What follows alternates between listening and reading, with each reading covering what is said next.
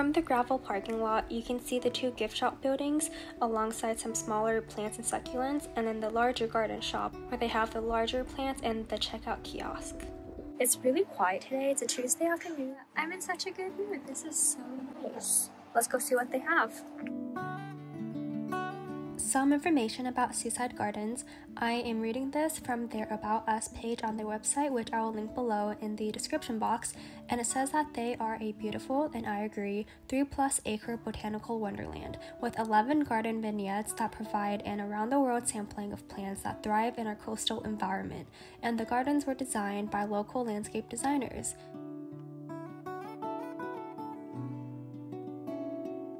In my opinion, Seaside Gardens is a place I would definitely highly recommend because not only is the whole property beautiful and well maintained, it is free.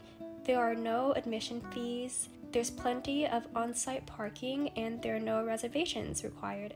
They have their hours listed on their website, which I've linked below in the description box, so check that out if you're interested in visiting.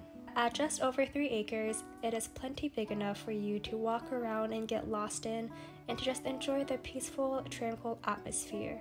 I spent a good 30 minutes walking around the gardens, and then another 30 minutes revisiting my favorite places and just taking a lot of photographs, because honestly, how could you not? It is a photographer's / Instagrammer's dream.